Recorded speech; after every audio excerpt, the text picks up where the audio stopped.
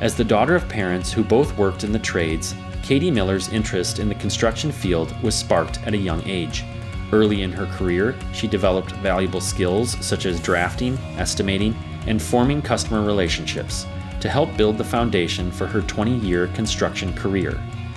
During Katie's time at Tri-North, she has worked for various market sectors and led many projects.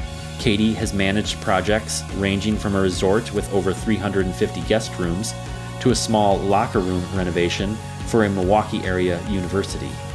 Such work is supplemented with various office tenant build-outs, building conversions, and more. Katie knows the value of giving back to the community and is an animal lover. In combining these two passions, she is a volunteer for the Humane Animal Welfare Society in Waukesha.